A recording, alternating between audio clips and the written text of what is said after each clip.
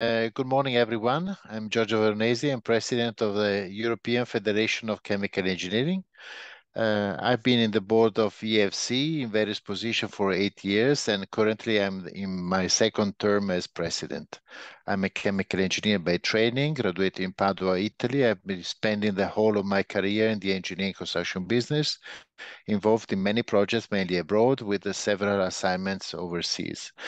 I'm very happy to be in charge of the introduction of this webinar on static electricity, which is titled Protection of Electrostatic Charges and Discharges, Material Web Charging and Lightning Protection. And I'm looking forward to participating to it.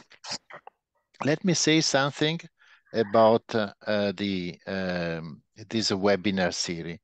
The EFCE is organizing a series of virtual talks on significant topics in chemical engineering. And this is now our 5th year of this initiative, which started in 2020 to keep together the community during the COVID pandemic. The success of the previous years convinced the management, our EFCE management, to transform the Spotlight Talks in a regular feature of our program. So this time, 10 of our working parties and sections, thermodynamics, membrane, education, static electricity, drying, fluid separation, loss prevention, crystallization, process intensification, and chemical reaction engineering and food, are delivering over 2 weeks short sessions of 3 or 4 talks focused on specific topics by leading industrial and academic experts. This series also enables attendees to follow matters in areas that they find interesting but have not attended before. And in this way, we want to encourage cross-fertilization between specialist areas. The links to the next talks are available when you register and for this event, and are also available through the EFCE website. EFCE promotes scientific collaboration and supports the work of chemical engineers in 30 European countries, representing more than 100,000 of them in Europe. And the working parties and section of EFCE cover all major aspects of chemical engineering and are in fact at the core of the organization, forming the scientific engine that drives many of EFCE activities. They provide an important forum for technical exchange and networking among chemical engineers in Europe and outside Europe. Before concluding, I would like to thank all the people who work hard inside the working parties and section and EFCE in general for this initiative to happen and to be successful. In particular, I would like to thank very much Martin Pou in Toulouse, who did most of the conceptual setting up and practical activities this time and from the very beginning of the series. I thank you for your attention, and I wish all the speakers and the attendees a fruitful and successful webinar. I would then give back to call the chair of the Static Electricity Working Party, Pedro Llovera, to start the works. Pedro. Thank you, Giorgio. I will share my screen. Let me check if everything is okay. Is it okay or not? No. Check. I tested before. Here. Now? It's okay. It's okay. It's okay. So, thank you, Giorgio, for your introduction. It's an honor to have you with us today. So, it's my pleasure to introduce this Spotlight Talk, which is the 4th for our working party, but it's the 6th of the EFCE Spotlight Talks. I am the chair of the working party Static Electricity Industry.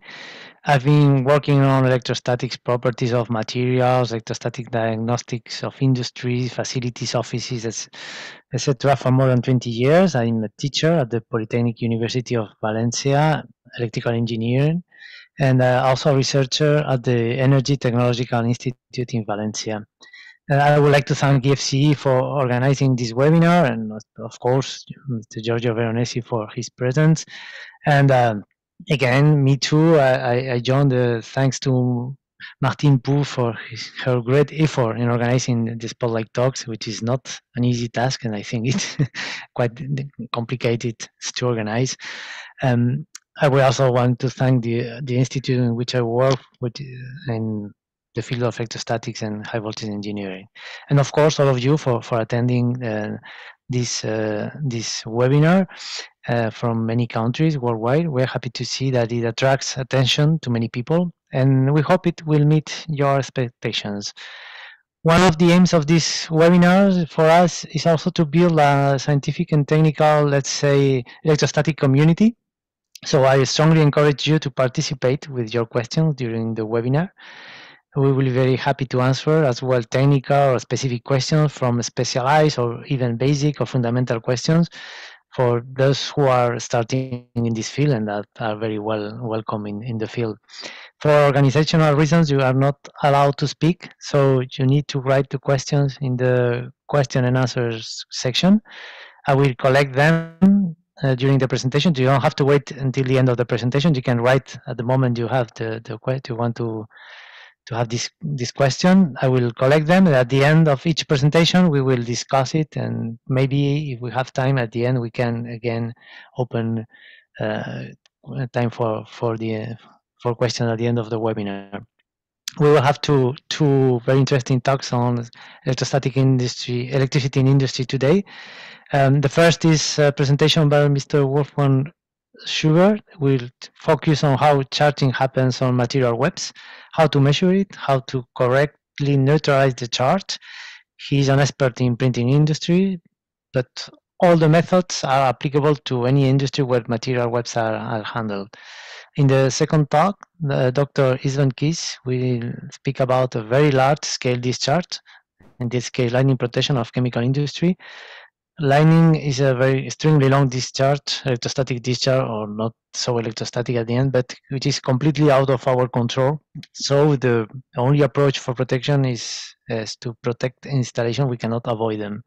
So Professor Istvan will give a talk on the physics, the technical solutions, and how to reduce risk. He has a very large experience in lightning protection, so I think he can enlighten us with this contribution. This, as Giorgio told, this webinar is a part of the EFCE series. Here you have the whole list. If you have missed some of the already happened spotlight talks, you can check them later on the EFCE YouTube channel. For us, it's our fourth. In previous webinars, we spoke about risk measurements, materials, ATEX zones. We also have a webinar, an incident review of electrostatic dust explosion, and also flexible intermediate bulk containers, comfort, smart materials. So a lot of topics associated with our field of expertise, which is very large. The working party covers all these aspects. I won't extend me too long here, but safety, damage to electronics, how understanding the electrostatic processes, but also applications such as precipitators, separators, extra spinning, hydrodynamic. Now, recently, high voltage current, but also aerospace industry, biological application, etc.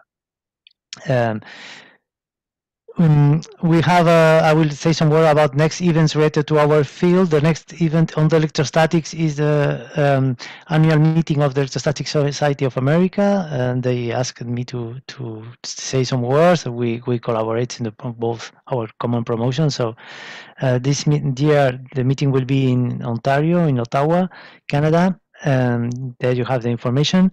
In June, from 9 to 13 June. This year, the conference features tutorial sessions one day before the conference. As well, it provides attendees the opportunity to submit their work to a special issue of the Journal of Electrostatics. And also, our next event from the working party is the Electrostatics 2025 conference. Okay, it's not maybe too early, but okay, we're happy to announce that it will be held in Bologna in November 2025, organized by the University of Bologna by Dr. Ernesto Salzano.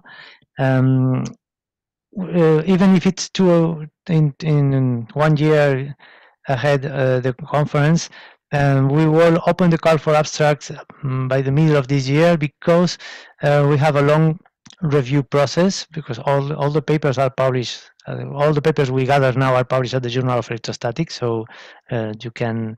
We need some time to review, and if there's also an opportunity to present at the conference without publication at the Journal of Electrostatics, a kind of extended abstract, and then okay, we will send information periodically and about all the dates for presenting papers at the Journal of Electrostatics, and later only for the conference.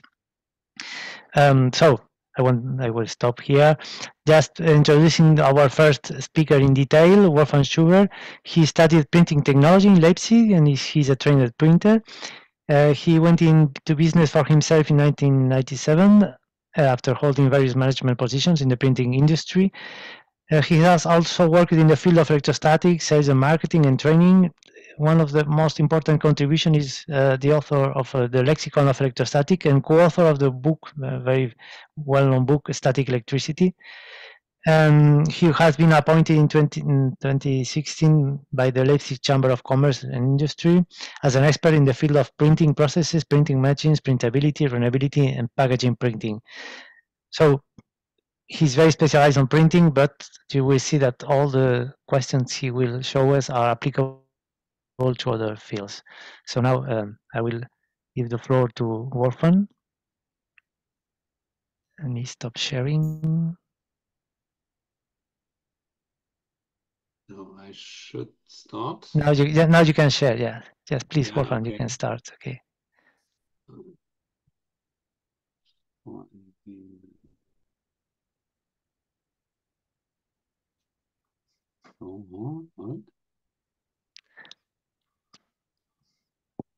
You see it?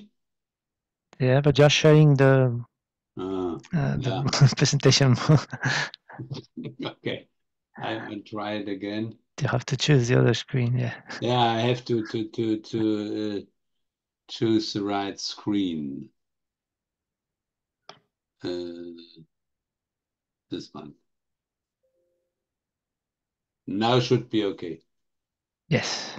Okay.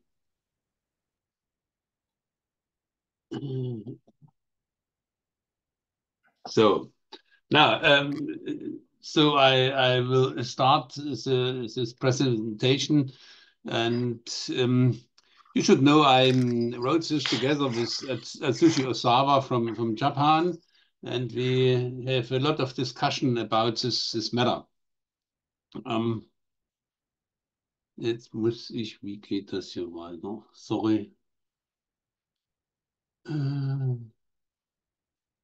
Willst du das verlassen? Ja, jetzt. So, no.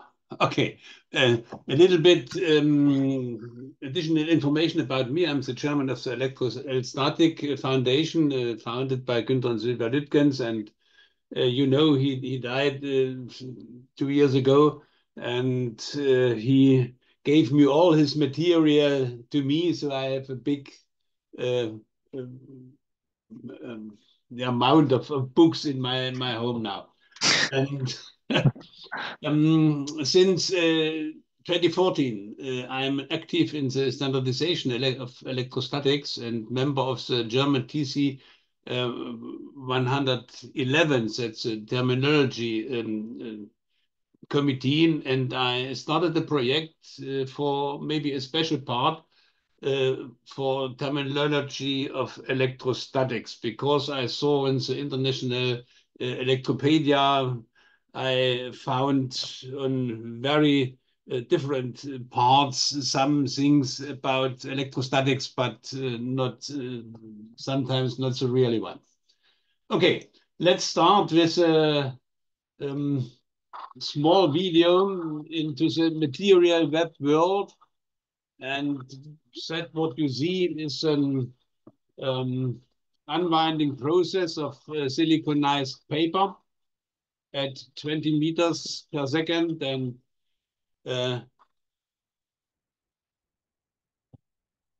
you have, or you see the distance between the reel and the metal plate that are 500 millimeters. That means 1,500,000 volts. I think it's very impressive to see this video. A second one is from a paper making machine. only with 6 meters per second. Also not so fast, and it's also very impressive to see the brush discharges and the problems which you get with this. So, but let's take a look at the details of the charging mechanism by charge exchange and charge separation when the web is moved on a grounded roller by contact and separation.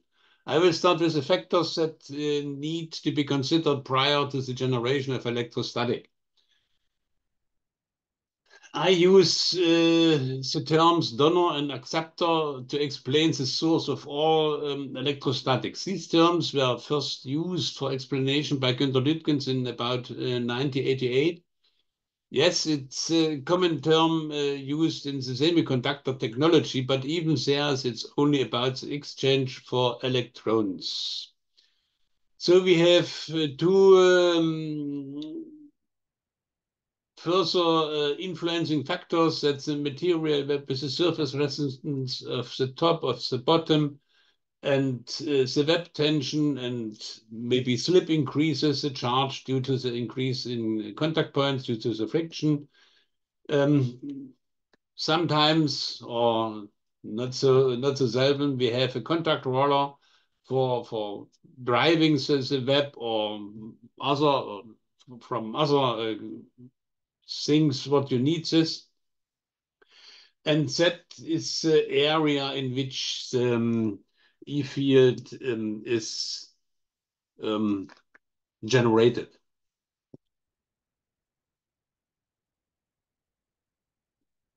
Additional to this separation things and for the view of the separating mechanism of material web, you have all these known other factors around the material web. So what's happened at the separation line? We have the chain exchange on the nanometer scale. That's a detail to understand this in this area. It's the same for other solids, of course. We have a charge backflow, the tunneling effect in the semiconductor, like the semiconductor industry. We get a surface charge density. We have a surface reverse current. I show a picture. We have the charge separation and transport of charges, and an electric field with surface charge density.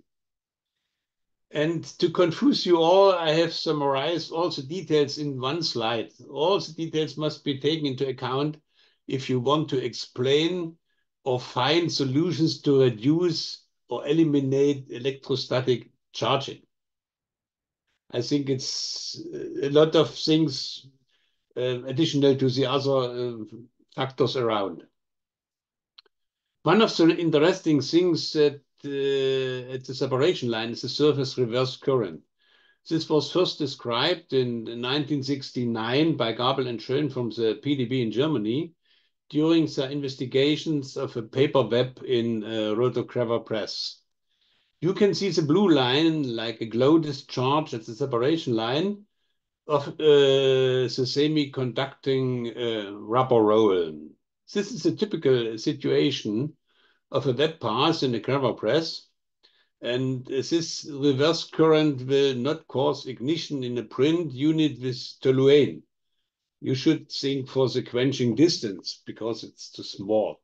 This photograph was made possible because the material web was transparent and the web speed was about 8 meters per second.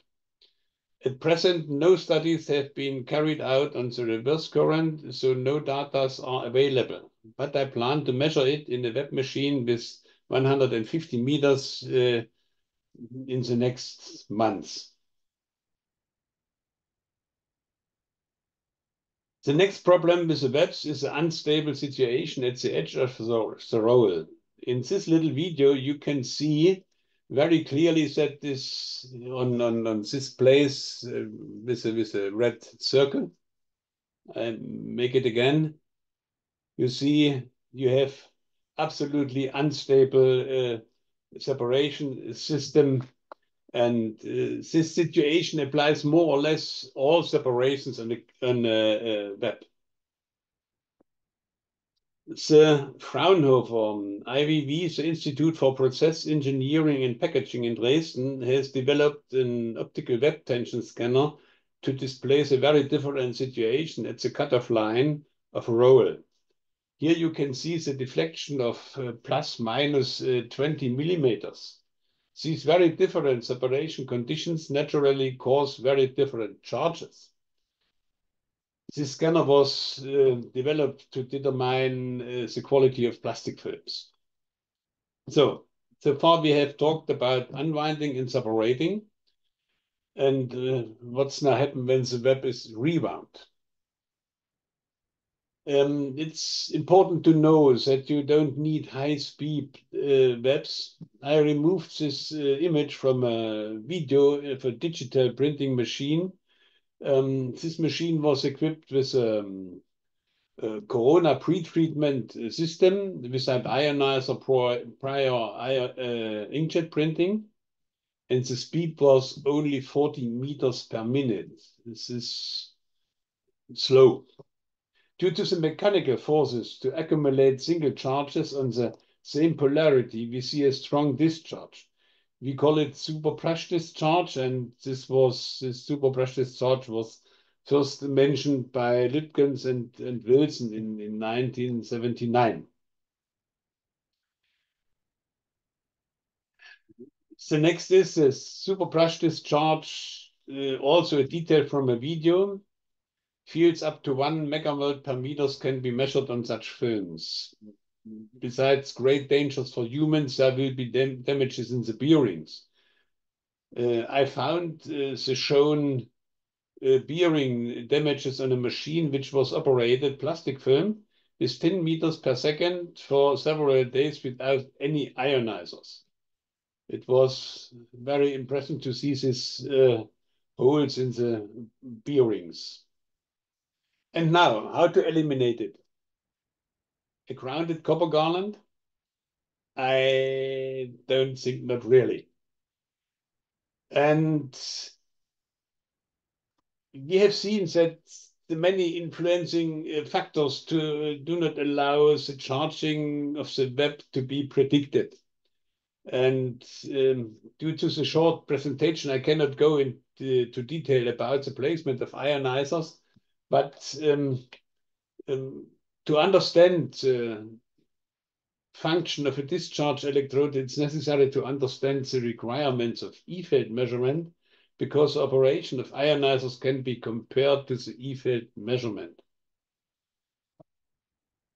The measured electrostatic field is always a vectorial sum of the electric fields from both sides that the EFM detects. You see the field lines to the EFM and with all things around, and you have to eliminate with a homogenization plate, and I made on this Rogowski profile at the end of the plate. It would be good. And if you want to measuring exactly, you can use such measurement setup. And one of the important things to understand electrostatic charges and measuring and eliminate, you should think in field lines. That's very important to imagine that what you have the charged surface and where the field lines go to the next grounded place. To understand the ionizer, I added here an ionizer in opposite to the web. Okay, it's idealized to see that you have no charge here, but at normal, if you reduce to only a few volts, it's okay. In many cases, a measurement setup is chosen in which the E-field meter or another measurement device is placed directly in opposite the roll. With such an arrangement, measuring values can always be achieved for moving vectors. However, these values are generally not meaningful because the detection circle of the EFM extends well beyond the contact area of the web, and all fields of the incoming and outgoing web are included in the displayed readings. Additionally, when the charged web touches the grounded roller, the resulting field is only within the thickness of the material. The E-field emanating from the web induces an image charge on the conductive roller, and therefore true charge on a web can only be measured as shown in the last chart with all the disadvantages of the measurement set up.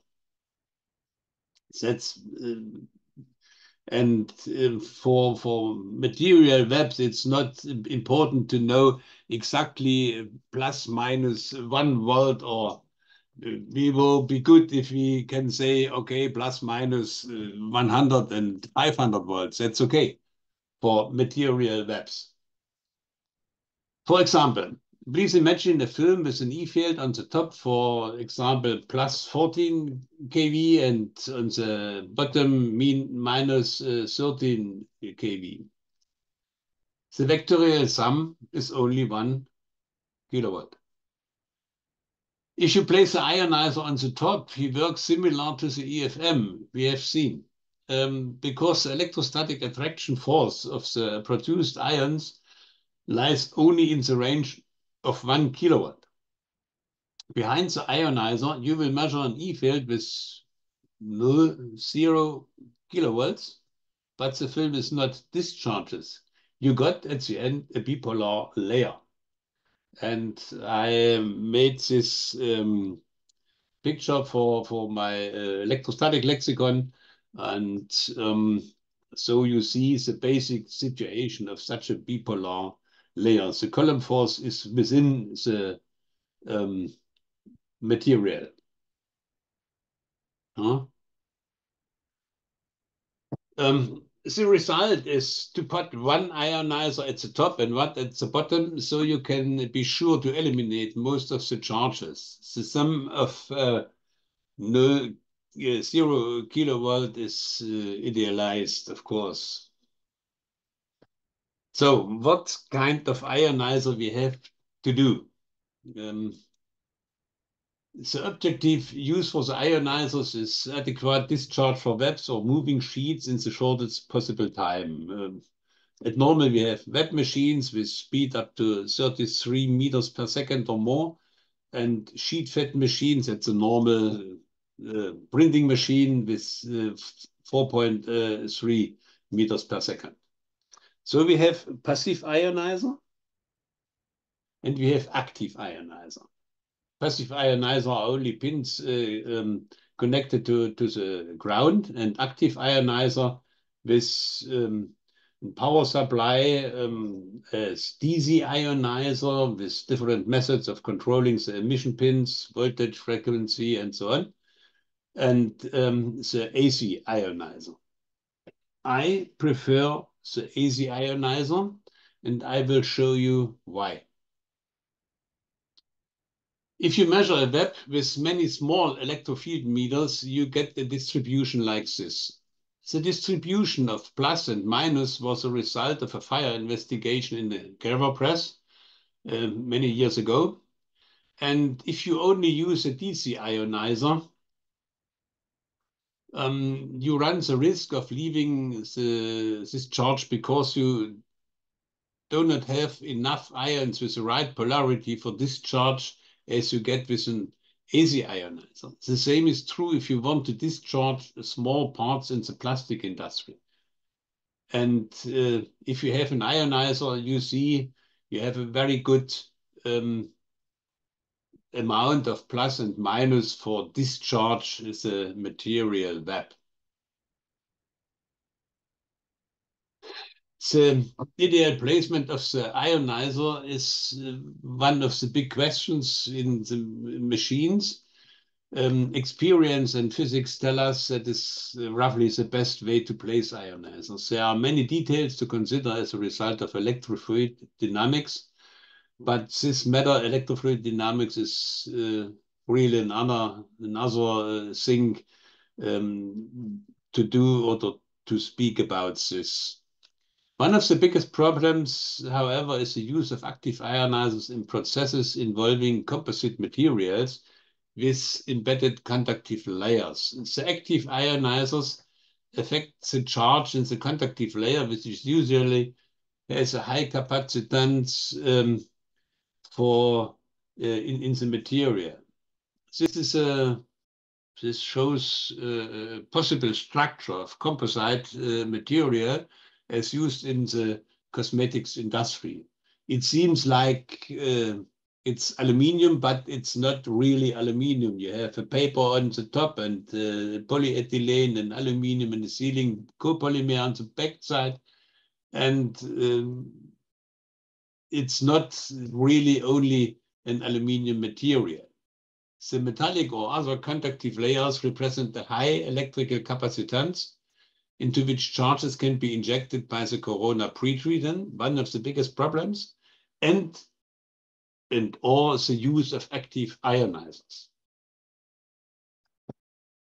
However, one of the biggest problems in the converting industry is that all materials that cause dangerous discharges. And the right positioning of ionizers is important for a proper discharge in a wet machine. A few years ago, I had to investigate a fire on a paper coating machine. I found that the coating on the paper was causing ethyl acetate to ignite. The cause was an electrode formation due to corona pretreatment. The paper web was not cooled, so the contents of the paper coating should cause dipole orientation due to the temperature and permittivities of titanium dioxide and calcium carbonate. The charged paper web charged an insulated installed metal pipe with 20 picofarads via influence, and therefore the use of ionizers in combination with the chill rod could have prevented the fire. They did this, and they have no accidents since many years. This picture shows a schematic coating machine with a requested placing according to the IEC standards, and I have made a new sketch for a wet machine that's for better understanding. And one of the big problems in the machine engineering, if you see this picture, you say, okay, so it's a clever printing machine, but the same situation you have in another machine. For example, that is a central cylinder flexo printing machine. You all have every time such materials in your hand. It's our labels and sleeves on your water bottle also or others. And the designer have to watch that he needs the ionizers on this place. You see it here. You have to adapt this situation to your situation in your special machine. And at the end, the sketch from the NFPA 77, I have marked the ionizers in red, and this corresponds approximately to the IEC, but the ionizer on this place would be better placed on the backside at the after the separation line of this web pass. Yes, if you want to know more about the elimination of electrostatics, you find further information in these books. The Praxislexikon statische Elektrizität was published in November 2022. And just I'm working on the English translation. It's a big project for me. After more than 25 years in almost every industry, there would still be many examples to report. And the Easter season is just around the corner, and chocolate is a high insulating material that stores charge well when coated with aluminium and can cause strong discharges to people. I had to experience it for myself, but the effects of electrostatic discharge on humans would be another lecture. So many thanks for this short information about this.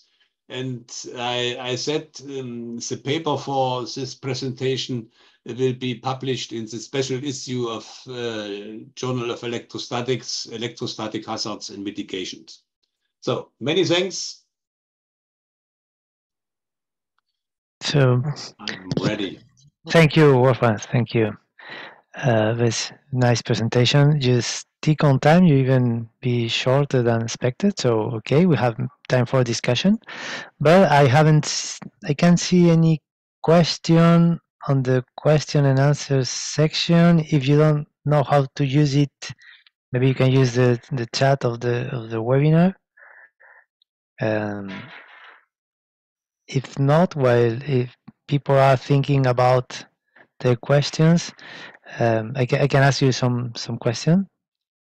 If I have well understood you, have well understood you. You spoke about some discharge, this blue discharge in the back current. Yeah. That may not be especially dangerous, or we have to avoid all the discharge, or can we tolerate some discharge in the process? You mean this reverse current? Yeah, this reverse current, is it dangerous, or in general are No, there it's not dangerous, because you have to watch for or think about the term quenching distance.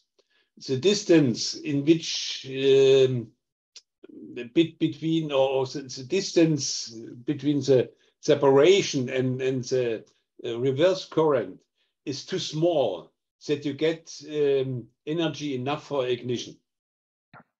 Okay. Okay. I see now people writing. So Kelly Robinson, thank you for your fine presentation. Thank you, Kelly, for attending. It's always a pleasure to have you with us. And thank you for your comment. And now there's another question. Amir Nesreen. Why we should think about the electric field lines when we want to eliminate a charge? Once again. Why we should think about the electric field lines when we want to eliminate a charge? I think it's related to your. Yes, yeah. Yes, the question, think in field lines. If you have a charged surface, you should imagine where the field lines going to. Field lines, or the field from a charged material or a charged plastic product goes the shortest way to the grounded material around this. And so if you have material or your web, and you have a lot of edges, edges in your around the material web, if they are in the most time not sharp enough to create the corona discharge, and so you can get. I showed you at last the printing, the central cylinder printing machine with a big cylinder and the web around with 10 printing units. And after the separation, the material web from this big cylinder, we had in fire. Such a machine was burned down two times, 4 million damage, 4 million euro damage. It was a big problem. And we had on this material web a small piece of aluminium, which it was, everybody knows as wrapping material for butter. You know, it's a paper and an aluminium around this. And this was printed in this machine. And on this material web, you had a small part after going around this big cylinder. And we had this small part was charged due to the contact and separation. And we had, you should imagine an aluminium part from such a very thin aluminium of a butter wrapping material in the size of an business card has round about 12 picofarads. And if you charge it on 7,000 volts, you get an ignition energy that's enough for ignition the solvent vapors. So that's one of the big problems of if you have to think or to plan anything for discharging, that's the same like for measuring electrostatic fields. You have to watch where you go your field lines on the next grounded material part in the machine. I hope it's very difficult to explain, but I think the pictures from the if I can do it again. You maybe you mean that the web can be charged, but in some points no electric field can be coming out of the of the web. For example, you have a maximum surface charge density of 26 microcoulombs per square meter. And over this, you had the corona discharge at the end of a material. And but on plastic film, you can store a little bit more if you have conductive materials behind the basic for propagating brush discharge. Yeah. And there are a lot of things which are going together. Okay. So for Amiu Nesrin, if you want more explanations, you can write another question. I think Kelly Robinson has a question. Is there always a blue discharge with reverse current? Wolfgang? I don't know. You don't know? I don't know, because it was, you should know, this picture was made by a colleague of me. He's now 86 years old, and he took his photo apparat and sit down in the night in a very closed printing unit and could do this picture. And he said after this picture, he was very, like he has to very drunken due to the toluol vapor in this printing machine. Okay. There are no further investigations. And we will, I said, we will start such investigation for measuring this current in the next months with in a master thesis it's a printing manufacturer in Würzburg. There we have such a laboratory machine to use 150 meters per minute with a small plastic film web, and we will add some measuring things, and we will publish this if we are ready with this master thesis. Okay. Just to continue, now we have many questions. Kelly comments a situation with conductive layer inside the metal foil, and he says that for material webs with a varied conductive layer, such as a metal foil, as you talk, he has also found a risk of static discharge when a splice passes by a roller. Have you also seen this? If you mean this splice elements that can be cause ignitions, that's right. Okay, so you also seen this situation. And if you have a real changing in the web machine, okay, that's possible. That's possible. Okay. Now we have two more questions, which are more or less related. Marcos Dominguez, he asked, why are double ionizers better than only at one side?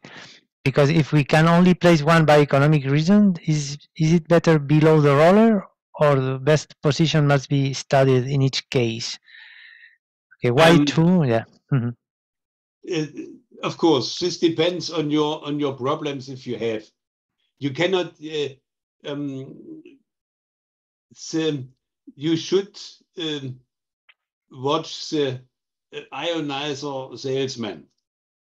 If the ionizer salesman want to sell this ionizing bath, so, and he said you have to use it on every place after separation from the roll. It makes no sense.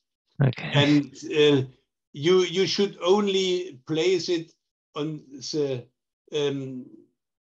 places in a web machine on which you expect some risks for hazards, for ignition hazards.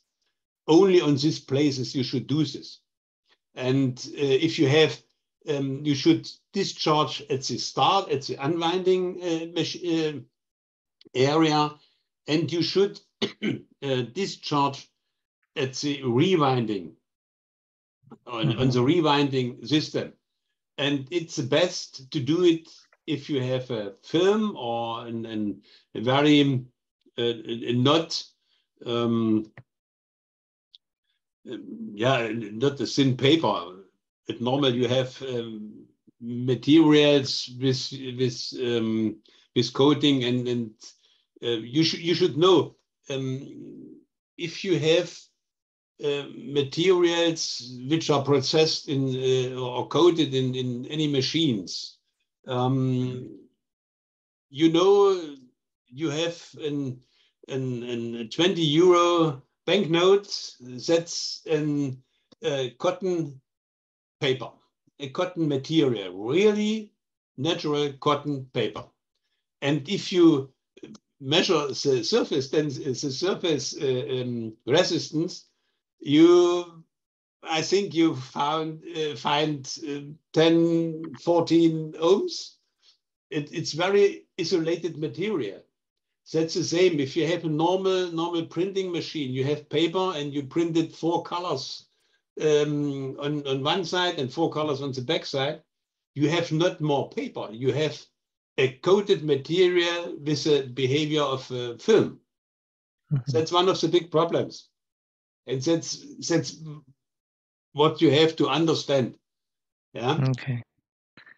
Okay, because just you seem to say that ionizers, the most critical processes are winding or unwinding.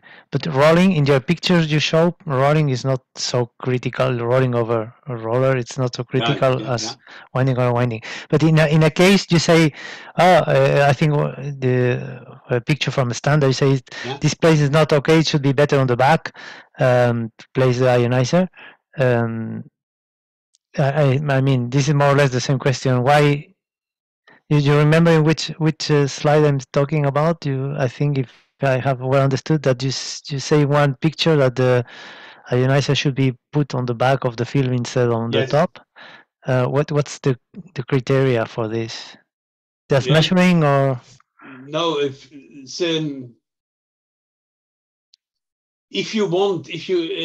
discharge only one side, yes, you should know. I said, if you go to measuring in a web with an electrofield meter, you're measuring the vectorial sum of the charge of both sides. Mm-hmm. That's important to understand. So, but an ionizer emits ions from the pins of the ionizer, and he gives plus and minus ions in the air, and the charged surface take what they need. Yes? Okay. But it takes only one side. You cannot discharge the backside.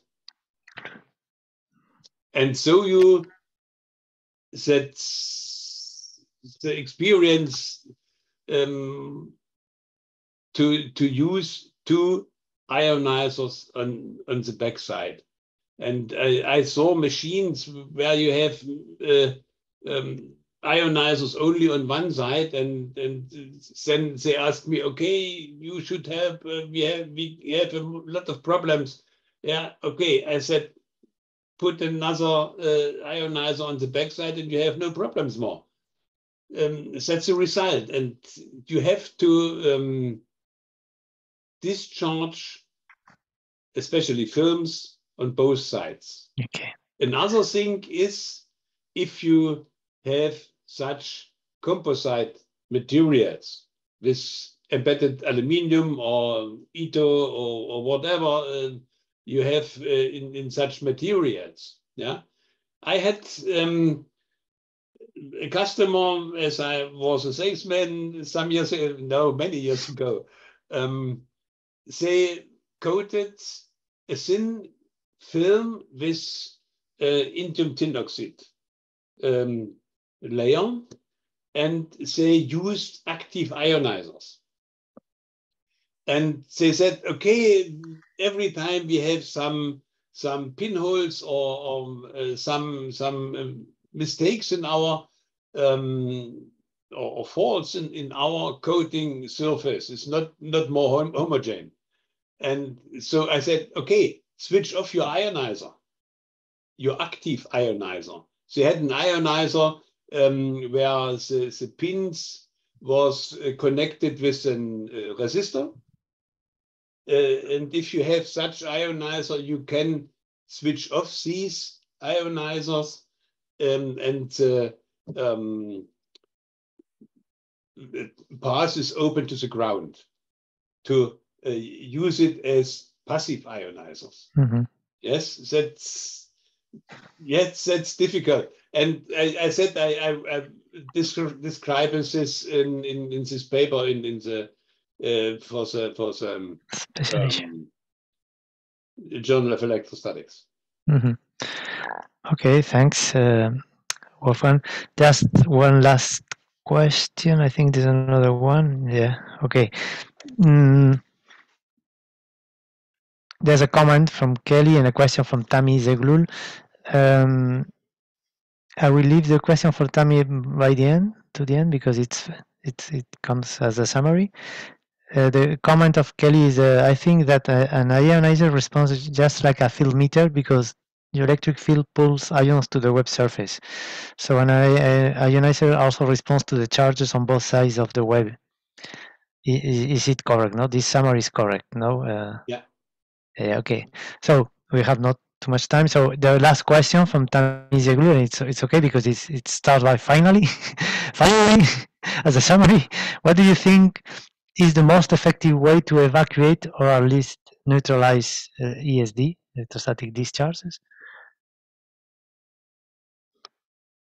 It depends on the special situation in your machine. You have such a big amount of tools to discharge. Yes, you have passive discharge. You have active discharge. What I said, I don't. I say you cannot use ionizers with the DC ionizers, which are very common in the industry.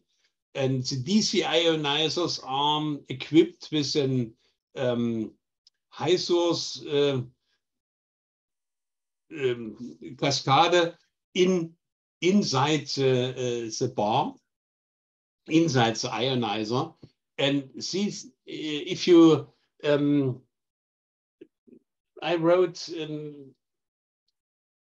2 years ago in the Journal of Electrostatics in a paper for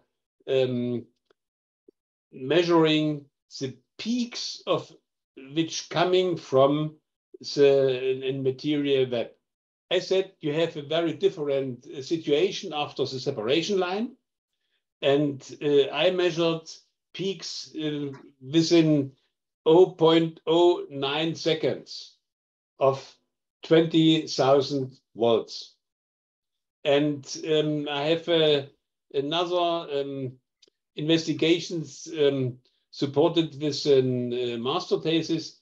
They had more than 100 kilovolts within very short times. And if such a big bang comes to such an ionizer with a built-in HV source, they will be damaged.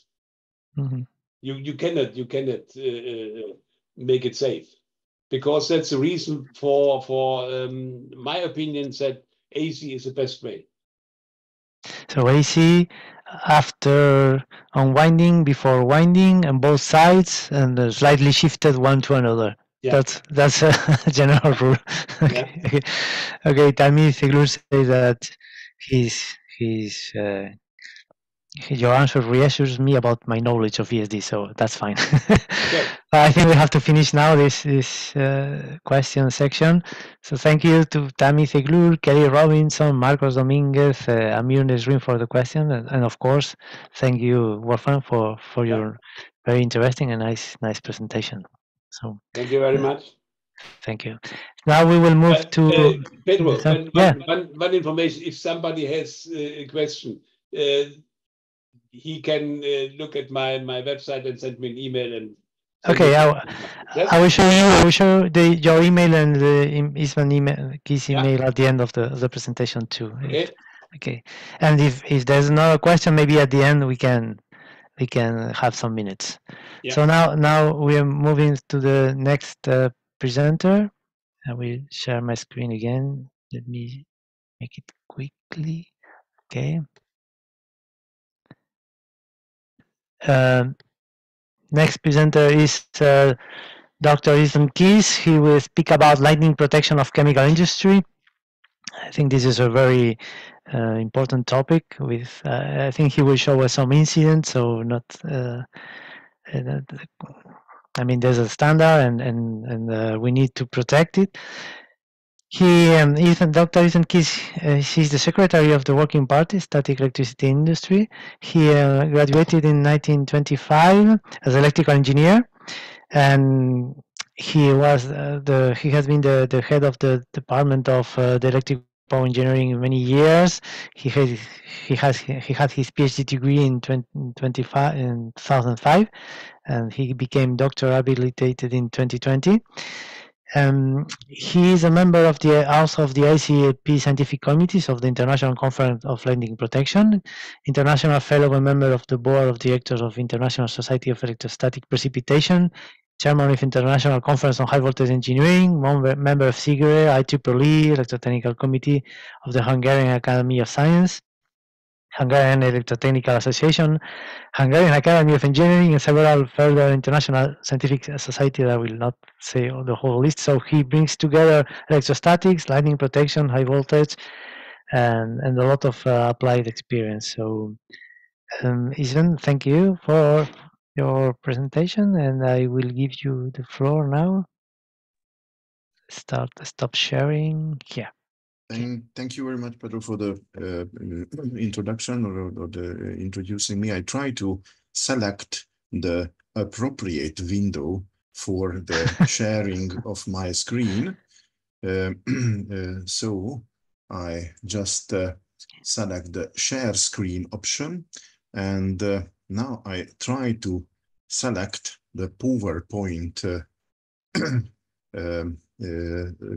presentation. I hope okay. that you can see. Yeah, it's okay. It's okay. Oh, thank you very much.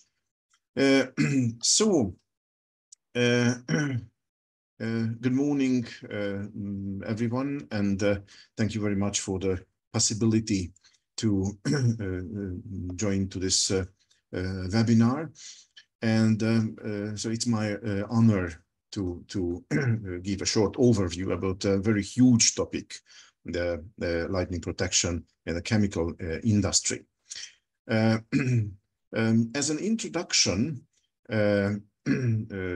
perhaps we can start with that fact that, as you mentioned, that there is an international standard about the protection against lightning.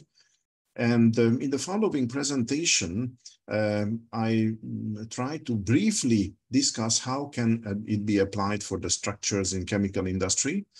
And due to the limited time, only a short overview will be given about the standard, and we try to concentrate on the specific topics. And as you mentioned, there are some examples. Why is it important to follow the standard, and what kind of incidents can happen when we do not do that?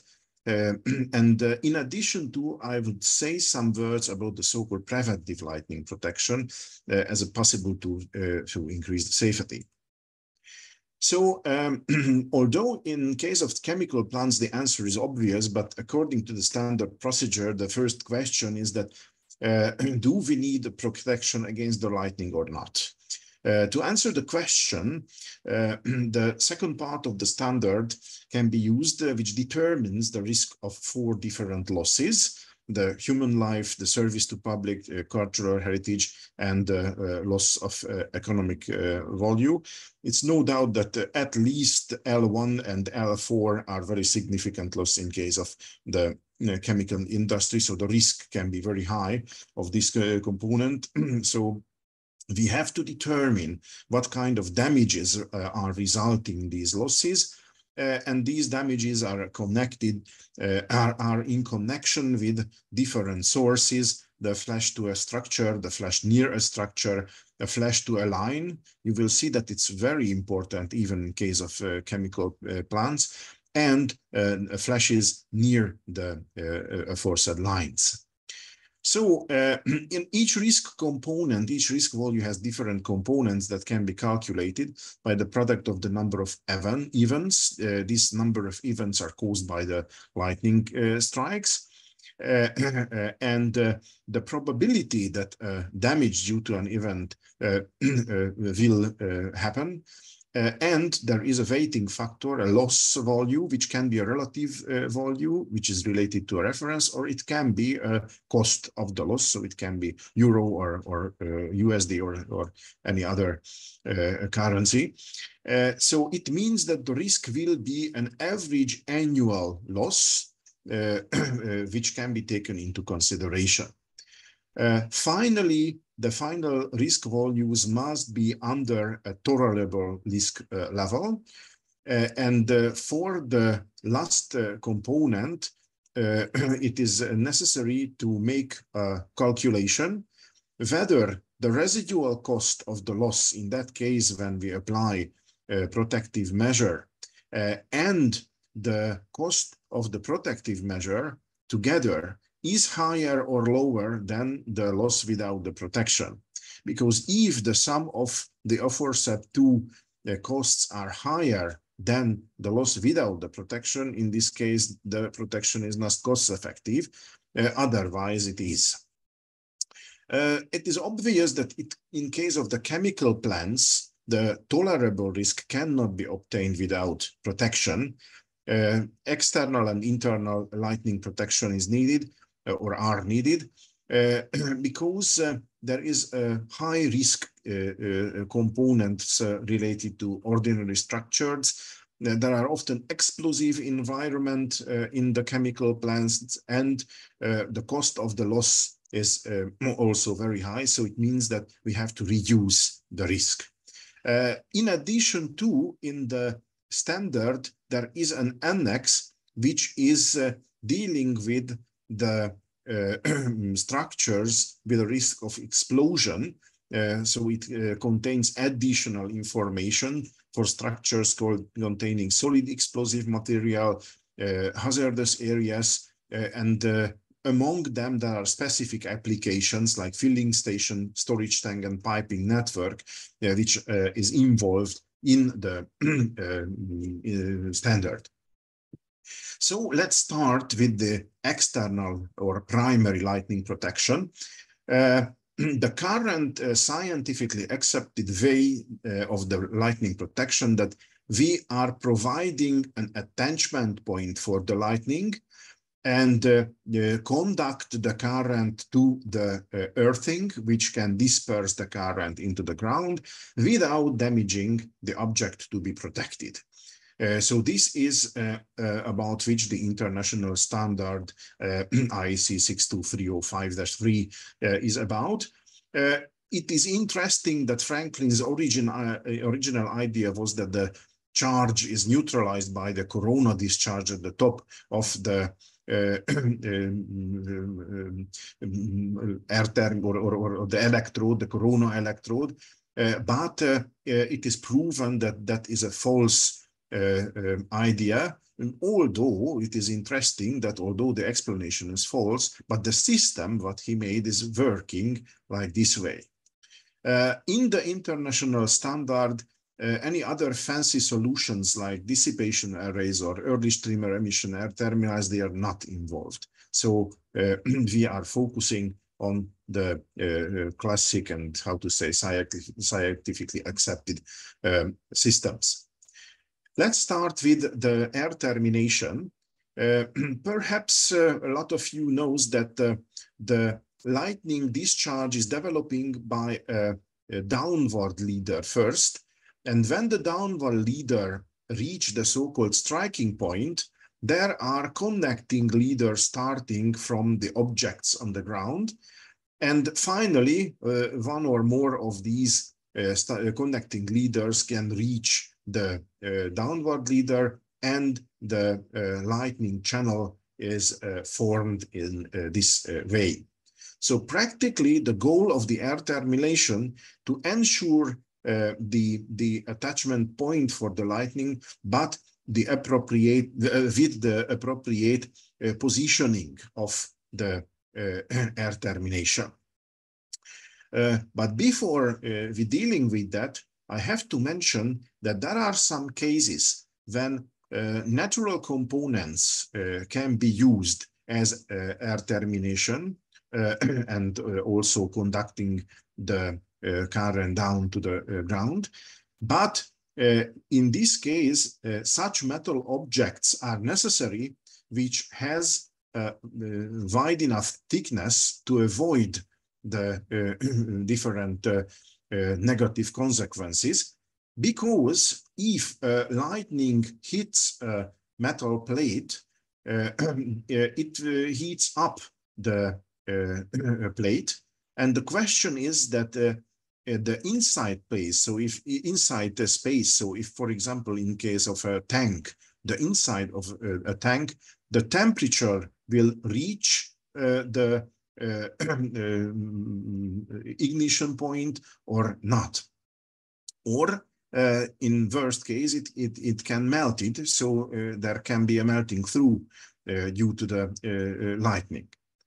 So if you see some calculations and illustrations, there can be problem if you reach the ignition temperature inside the tank due to an internal hotspot, or if there is a melting through, perhaps it's even worse, because the atmosphere from inside can go out and can reach the hot channel of the lightning strike.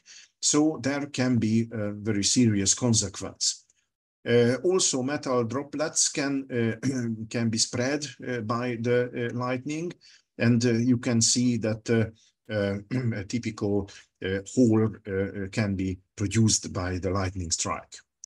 And also, if you want to use your tank as an air termination and down conductor, you have to care about the material, and these are the minimum thickness. Typically, the copper and the aluminums are given on all the steel and also steels. So it means that you have to have at least such thickness if you want to use your metal components as air termination. And if you use rods or air termination wires, you have to select the diameter of the wires and the rods in such a way that you have to avoid the melting of these components due to the lightning strike. Here you can see how much charge is necessary to melt the wires with the different diameters due to the lightning strike. Or there is another diagram which is depending on the conducted current, how much specific energy is necessary for the melting of the certain wire.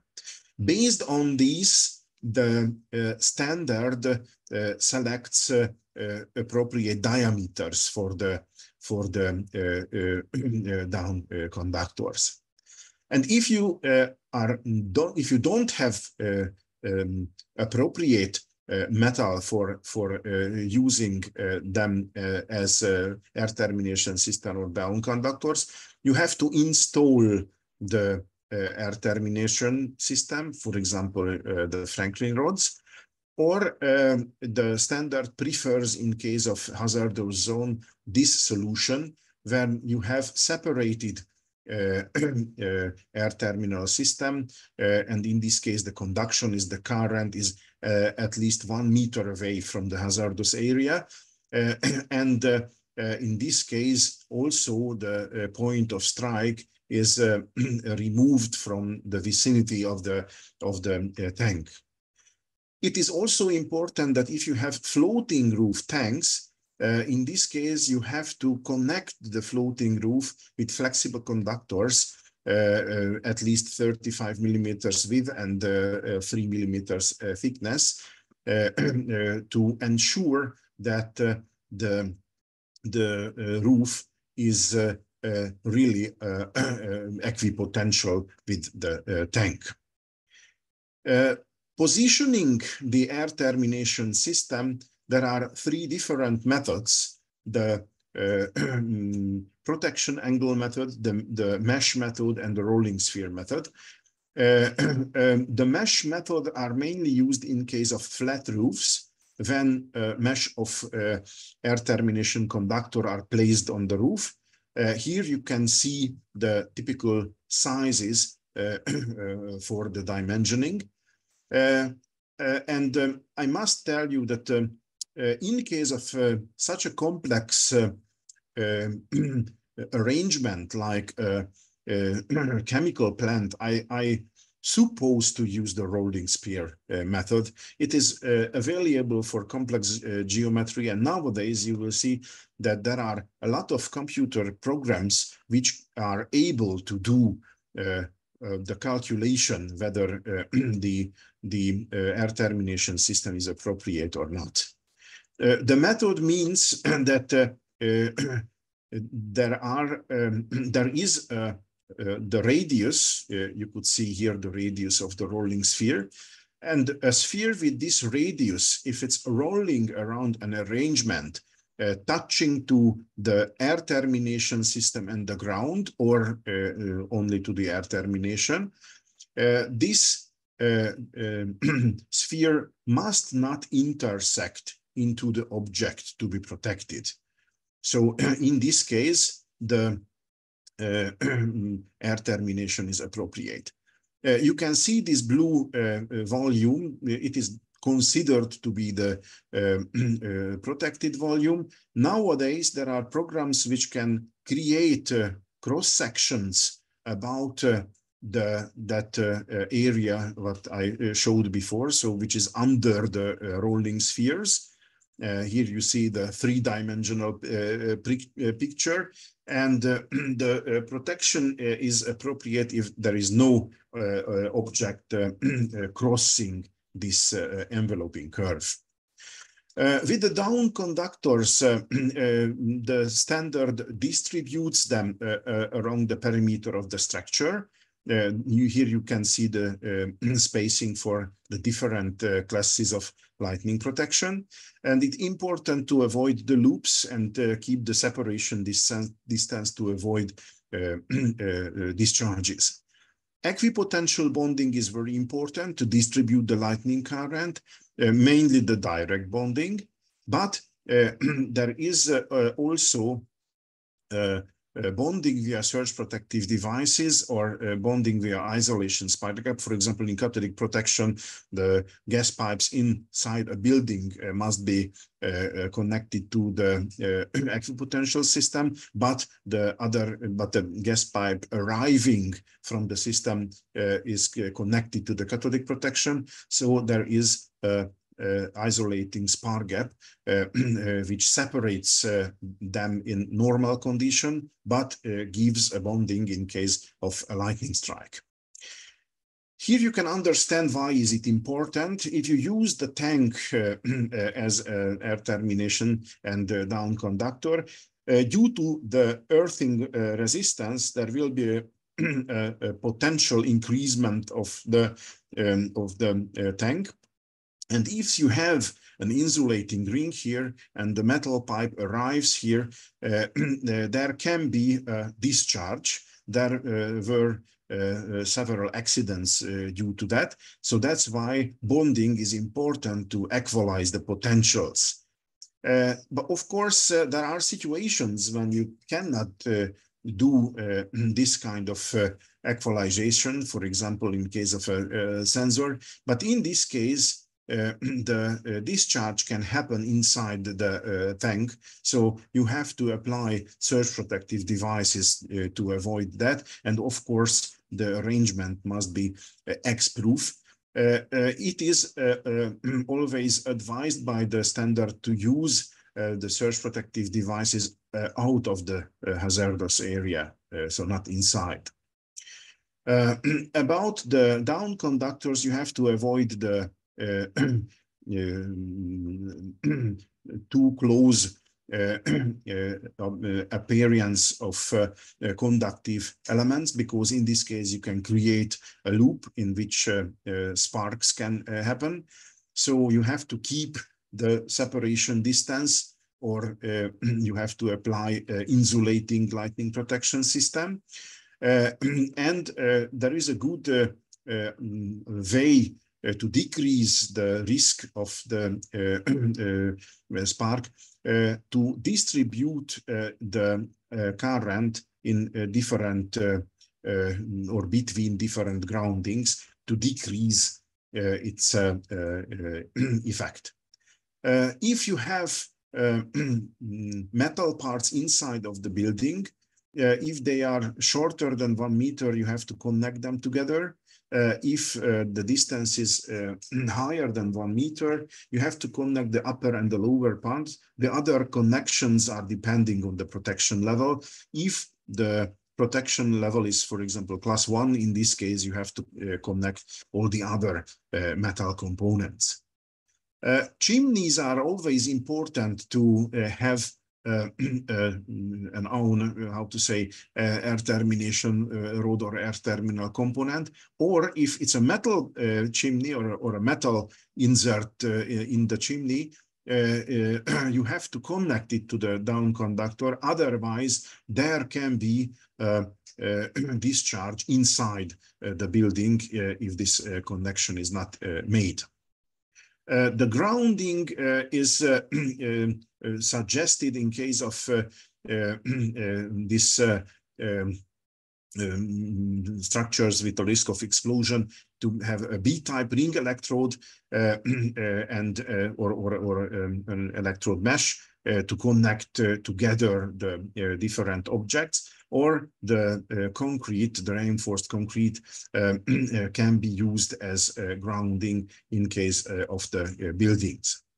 Very important is the internal lightning protection due to conductive coupling. When the lightning current rises the potential, and this can cause a breakdown in equipments and conduct overvoltage to other objects. The inductive coupling, when the changing lightning current induces magnetic field, and the magnetic field induces overvoltage in loops, creating breakdowns, and the capacitive coupling, when there is a potential distribution between the lightning channel and the ground potential. So these are the main three coupling forms. To avoid them, the so-called zonal concept is used, and also in chemical plants it is applied. You have the zone which is protected by the rolling sphere, LPZ0B. In LPZ0E, the lightning appears without any limitation. And at the entrance of the building, there must be a surge protective device applied. These are lightning current conductors.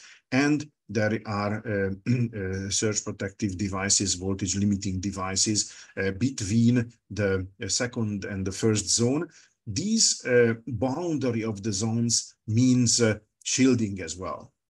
This system must be coordinated, because if the overvoltage comes, the component, which is usually a suppressor diode, will start to due to the overvoltage. When it starts to conduct the current, it keeps its voltage constant. And in this case, when we reach the operation voltage of the varistor, in this case, the varistor starts to operate, and it keeps the voltage almost a constant value, and more current will be conducted by them. And finally, the lightning current conductor, the spark gap, will operate and will conduct the current. It is very important to coordinate these equipments, because if we do not use internal impedance and the distance is short between the equipments, we may overload the voltage limiting device, and in this case, the protection will not work. So here you can see some parameters and some important or some examples how they are used. Mainly the lightning conductors are used in the main distribution boards, and the voltage limitings in the sub-distribution boards. Of course, it is important that they will protect the equipments also in that case when the lightning strike will hit the system, the lightning protection system, the air termination. Also in TT system, it can be applied, but in this case, there is a spark gap which separates the grounding from the common point. Only in case of lightning strike, it will operating. And here you can see a big arrangement. Usually in case of chemical plants, there are a huge electrical network. Even in the medium side, there is a protection before the medium voltage, low voltage transformer. But sometimes the lightning strike has such a high current that the protective device cannot withstand the stress, and in this case, it can unfortunately explode. There are other things detailed in the standard, how to connect devices. Usually in case of buildings, the so-called tray system is used, which means that you have a star-like or a VI connected system from the main distribution board to the sub-distribution boards, and interconnections are made on the levels, and you have to avoid to make loops in the structure. These are very important from the safety, and thank you very much for Simon Egan to have examples about four incidents. The first is from an oil refinery, then an aluminum smelting process, and then production of chlorine by electrolysis and production of ethanol from sugar. The first incident happened in an oil refinery in France. There is a tank, a 1,000 cubic meter stock tank for water contaminated with hydrocarbons, and the direct lightning strike was hit the roof of the tank near the outlets of the breather lines. And as a consequence, explosion happened, which was followed by fire. So it is important as an additional, point of view, that you have to be careful with the outlets of breather lines, because these, if they are protected by metal grid, they not can be handled as flame arrestors. So if the lightning as a source appears, in this case, the explosion can happen. In aluminum smelting, the incident happened in an oven containing molten aluminum metal. The direct lightning strike was hitting the power line, and because of that, the main electricity was disconnected, and also the emergency electricity was disconnected, and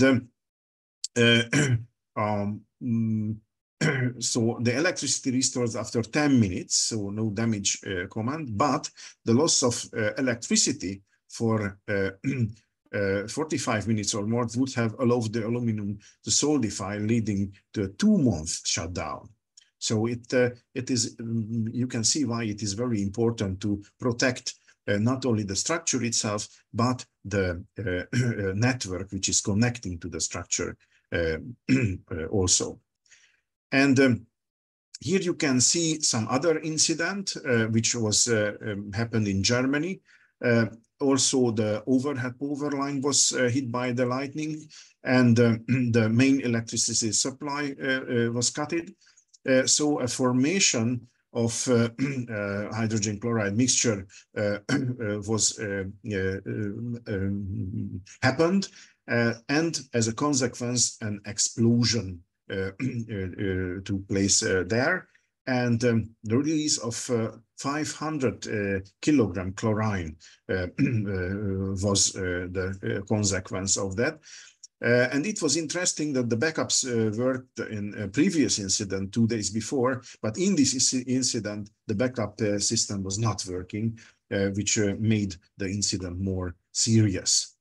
And also there was a problem in the production of ethanol from sugar in France. It is also a storage tank, and the direct lightning strike on the roof of the tank, and explosion followed by a fire what happened. And this is a very important comment, that lightning conductors were not correctly grounded. The periodical maintenance and monitoring of the lightning protection system is very important to avoid such kind of accidents. So we have to keep the lightning protection in very good condition. Excuse me for the exceeding the time, just short some words about the preventive lightning protection. If we have for example, a site when a dangerous process is happening, what we can stop in case of emergency, we can detect the thunderstorm, and we can avoid to have lightning strike in the danger zone if we use the lightning detection network. So when the lightning is approaching, I mean the thunderstorm is approaching, in this case we can give a warning signal when a lightning strike reaches the warning zone, and we have enough time to stop the critical process until the thunderstorm reach, or the lightning strikes reach, the danger zone. So in this case we can reduce the risk.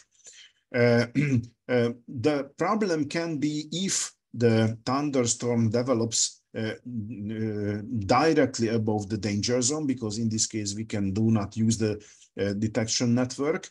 But in this case, if we can use local detectors like field mills, in this case we can sense the formation of the thundercloud, and in this case we can switch off or we can stop the critical process. So thank you for your kind attention, and I tried to be short and removed several slides from the presentation, but it was moderately successful. Okay, thank you very much. Thank you, Istvan, for this very, very, very interesting presentation. It's not only your fault. I think we have accumulated delay also because of my first presentation, so don't worry. We'll have time for, let's say, 5-minute discussion. There's one question from Kelly Robinson. He says, for protective conductors that carry lightning current to ground, I understand that they must not melt. During a lightning strike, is air next to the conductor ionized? Is some of the lightning current carried in ionized air?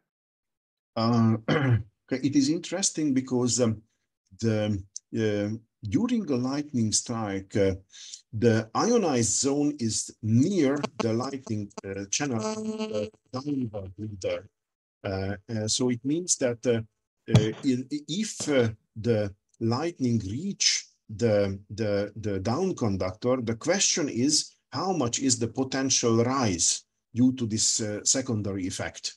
If the potential rise is high, in this case the potential can reach that how to say volume when not only ionizing but even a spark, even a breakdown can happen. But if you create the down conductor arrangement correctly, you keep the separation distance, or you use insulated lightning protection zone, so you avoid this effect.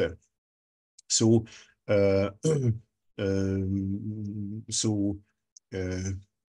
so that is the situation with the conductor. Okay, because I mean, we had in a laboratory a typical situation. There was a dark conductor from a lightning rod, and it was very close to a zone with gas bottles.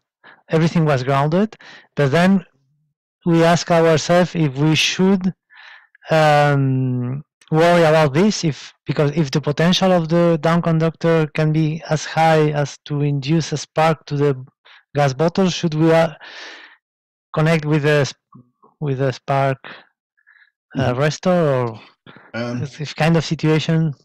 That's why perhaps I can switch back the how to say PowerPoint presentation, because that's why the calculation of the separation distance, which is involved in the standard, is important, because you can decide whether you need to connect the metal objects with the down conductor or it's not necessary.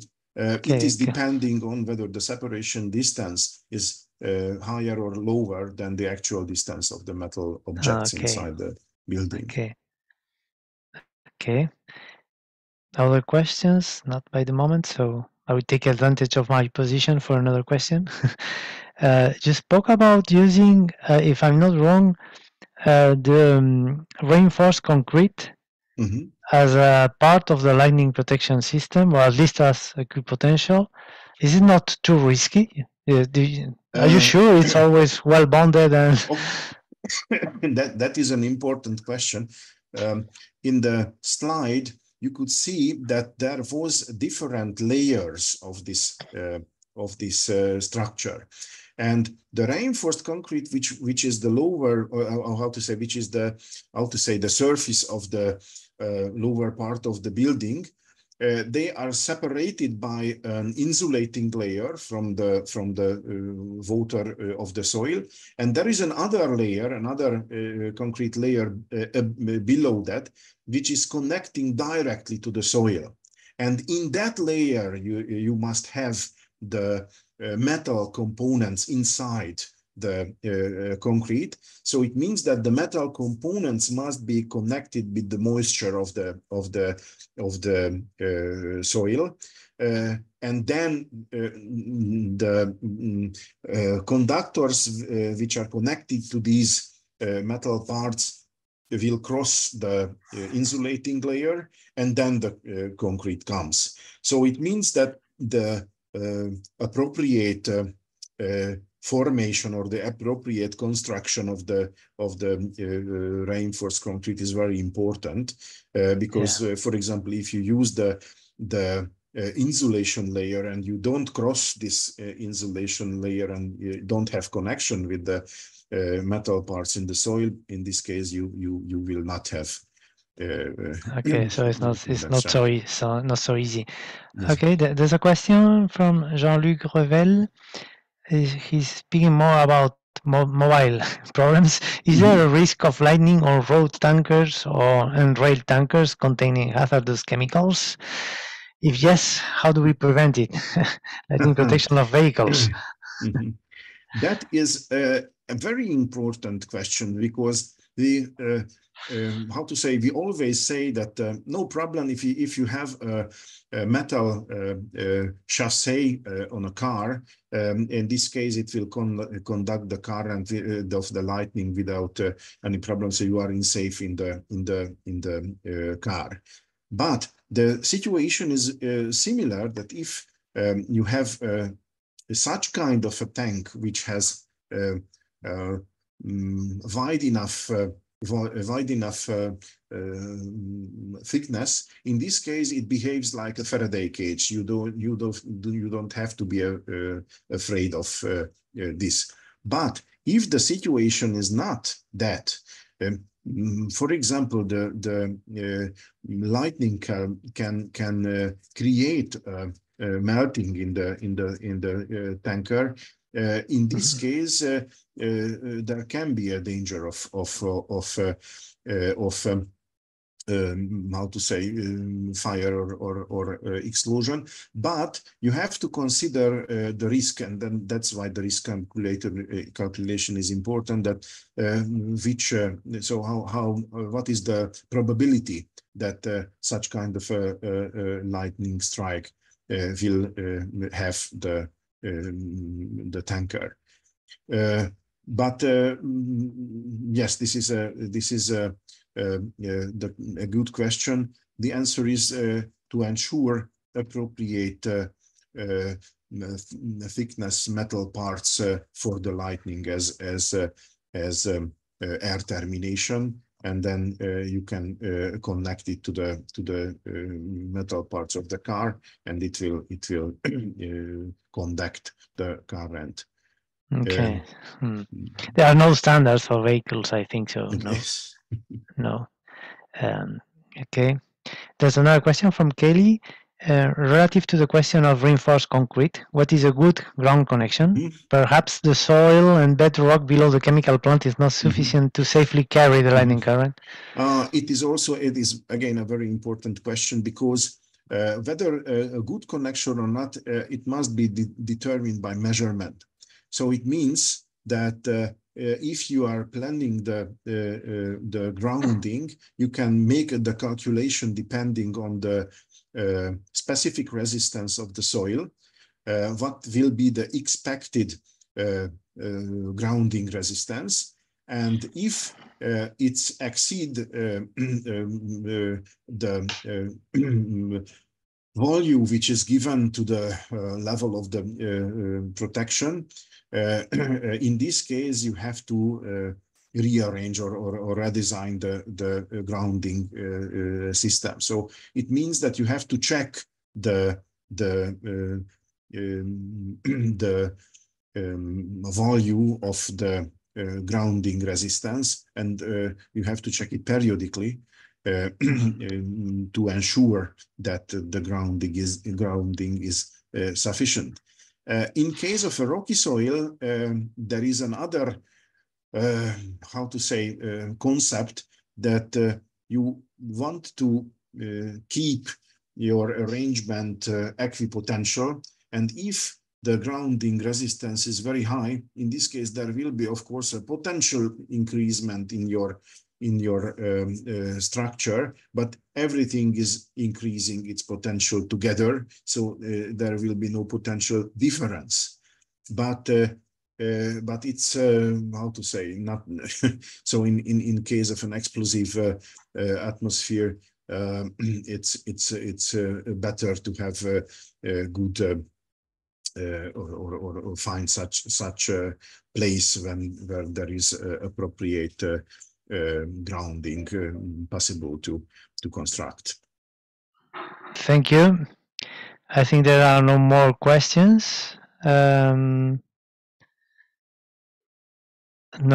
So we are a little late, so maybe we can close now the webinar. Thank you to all of you, to the speakers, to Istvan and Wolfgang for their effort. You have the emails and contact information there. There's also my contact information for any question related to the Working Party Static Electricity in Industry, with our new logo on the left. And thank you again to Martin for organizing the webinar. And thank you all the attendants, of course, for listening and for active participating. Thank you, Kelly, Jean-Luc, in this last question session.